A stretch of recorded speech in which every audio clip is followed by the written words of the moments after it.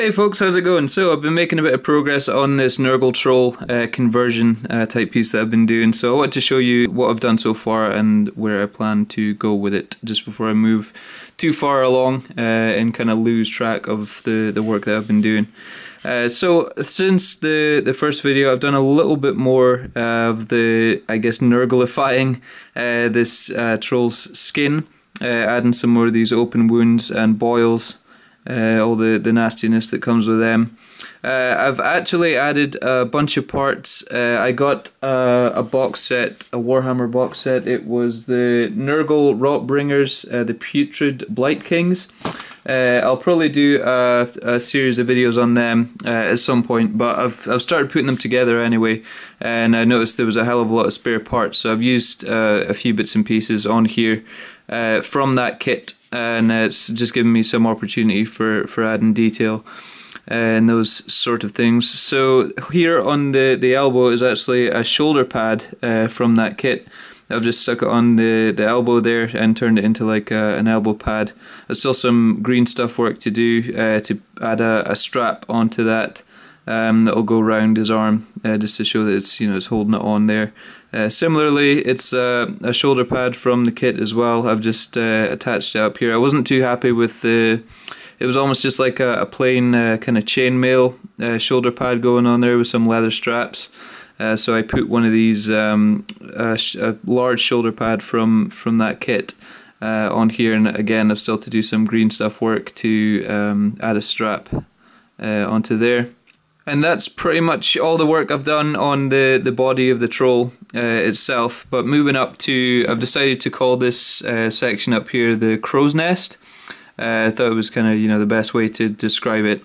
So moving up, I've added a bell. It's actually a bell from the Putrid Blight King's kit that I didn't use for the miniatures from that kit. So I've decided it was kind of a good place under there for that to attach to. So it's like this thing will rattle around inside of the three posts and clanging around and just make a hell of a lot of noise. That seems to be a recurring theme through Nurgle stuff, is that they have a lot of bells and seem to like to make a lot of noise and let people know that they're coming in, which I kind of like, because a lot of the idea of making a hell of a lot of noise when you're going to battle to let people know that you're coming might be a bad idea, but the idea that they don't really care and they're confident enough to charge into a battlefield making a hell of a lot of noise is pretty cool, I think, and shows that they're pretty confident in themselves, which is awesome. So the bell is under there. I've not attached that on yet. It's just kind of stuck in there. I've not glued it because I'm going to take that out just to make painting a bit easier. Moving up, I added one of the shields from the kit on the front there. There was an arm attached to the back of it, but I just kind of carved that off, and I made a pretty cool kind of centerpiece for the front of the crow's nest up here. There's a little arrowhead. Well, no, it wasn't an arrowhead. It was a spear tip, actually, on the bottom there. It just kind of finished off the bottom kind of nicely. That little spike down there, and moving up, there's some tusk, plate tusk type things on the sides here.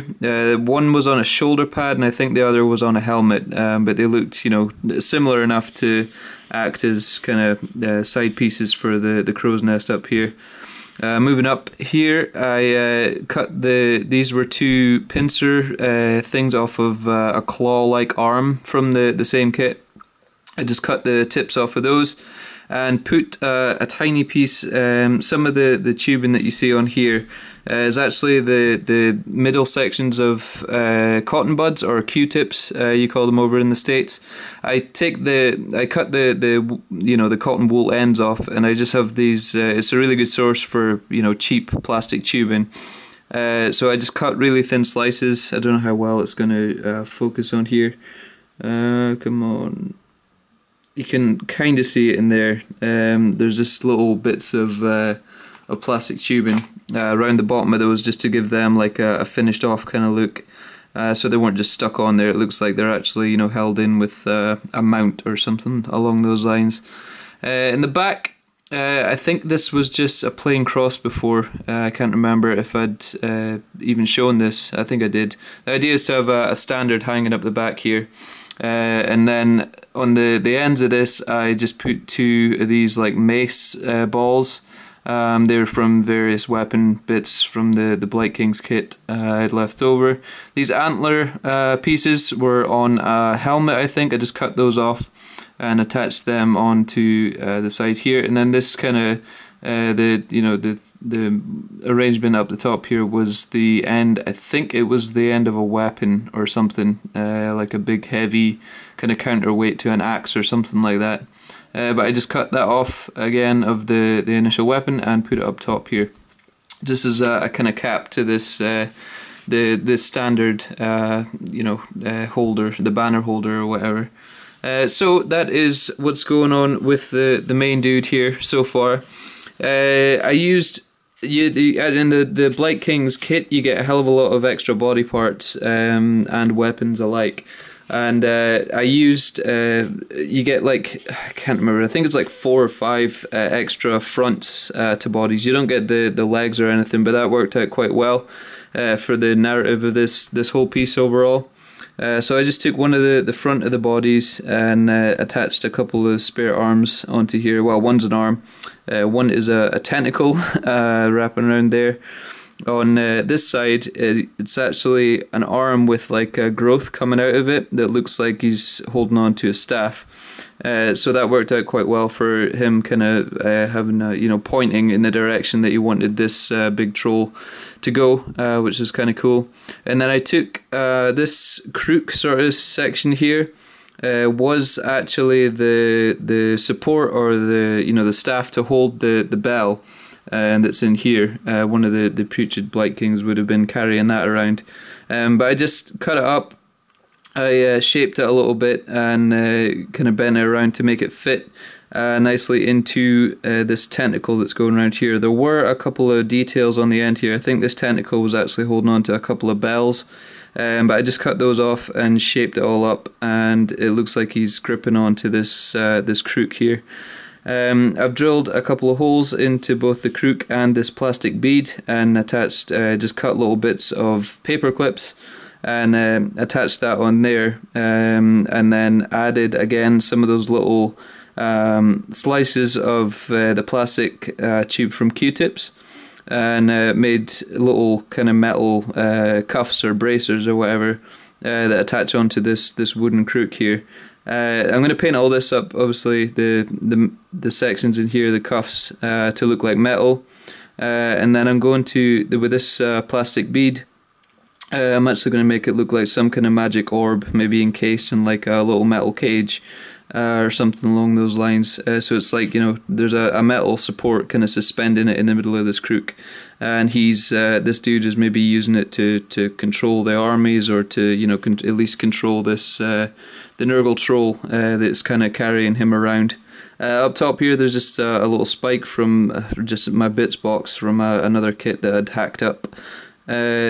The heads as well, I think I got 4 or 5 spare heads, so I just chucked one of them on this dude. One with a huge kind of menacing looking grin on him. I thought that was kind of cool, rather than just a helmet with no kind of character behind it. I decided to use the one that looked the meanest and ugliest, I guess, for this dude. Around the back, as I said, there were only spare fronts to these bodies, no spare backs. So all I've done is cut up a whole bunch of sprue and carved it all down to fit in there, just to bulk out the body, because I've got a whole bunch of green stuff work to do around the back here to finish it all off. But just so I wasn't using a hell of a lot of green stuff, I just cut up little bits of sprue to kind of fill in gaps, and it makes it a bit more solid overall as well, and gives you something to work with rather than just a big cavity in the back here that you then have to fill with green stuff, wait for it to dry before you can do the skin layer and all this sort of thing. So the idea is that he's the big fat kind of overweight controller dude of this troll. He's not going to have any legs, so that's the idea behind the the need for him to have this, you know, this big troll carting him around. He's actually going to have no legs, and I'll kind of sculpt all that in to make sense. So he's just this kind of, you know, blob with arms, basically. Maybe the Nurgle kind of rot is taking over all of his legs, and they've just disintegrated to nothing. So I'll sculpt all that in. And he's actually sitting on, this is one of the, I guess this is the removable insert for the crow's nest up here, is going to be this throne that I've started. This is just from little bits of plastic card.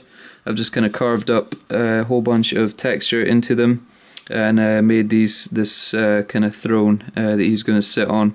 This isn't finished either. I've got some, I'm going to put like it's going to look like a metal band almost around all of the bottom here, just to tidy that up. These are going to look like wooden planks on the bottom here, and then this is kind of going to be the platform where he sits on. I'm going to sculpt some maybe like fur throws or blanket type things on here, just to give the idea that it's, you know, make it a bit more comfortable, I guess, for this dude to sit on. But he sits quite nicely with all the sprue that I've packed in the back here. It gives quite a nice platform as well to fix him properly onto here.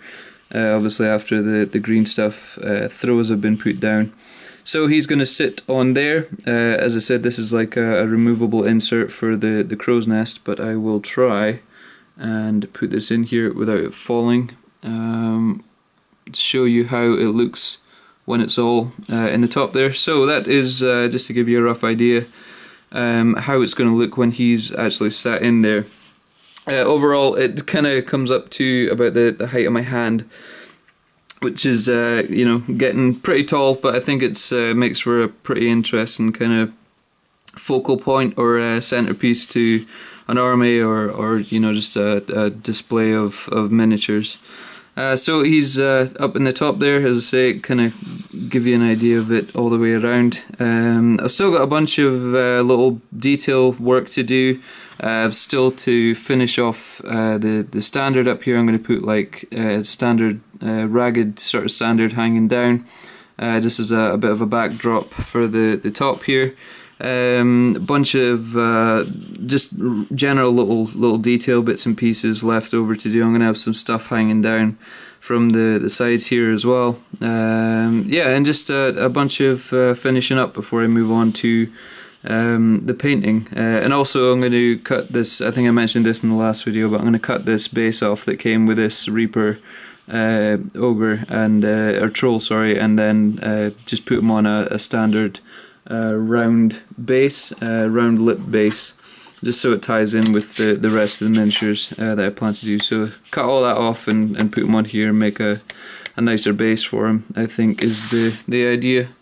So here you go, that is an overall look at the work so far. As I say, it's just a few bits and pieces sculpting wise left to do, and then I can get on to painting him. I still don't have a name for this dude. I've just called him you know, Nurgle Troll so far, or this dude so far. So if anyone has any suggestions for what these two characters could be called, feel free to shoot them down in the comments. That'd be awesome to have you know, viewer input, I guess, on naming some of these things. But yeah, that's pretty much it. I'm really enjoying working on this. I worked on this pretty much all day today, just pottering about on it while watching stuff. So it's been really enjoyable to do, and it's kind of something that I've not really thought of before, having this, you know, crow's nest platform up on top of like a big, I guess, kind of slave troll type thing. But yeah, it's, as I say, really cool project so far. I'm really enjoying it, so I'm looking forward to finishing it up and painting it. But I'll bring all of that to you hopefully sometime soon in a future video. But until then, cheers for watching, and I will catch you all later. Goodbye.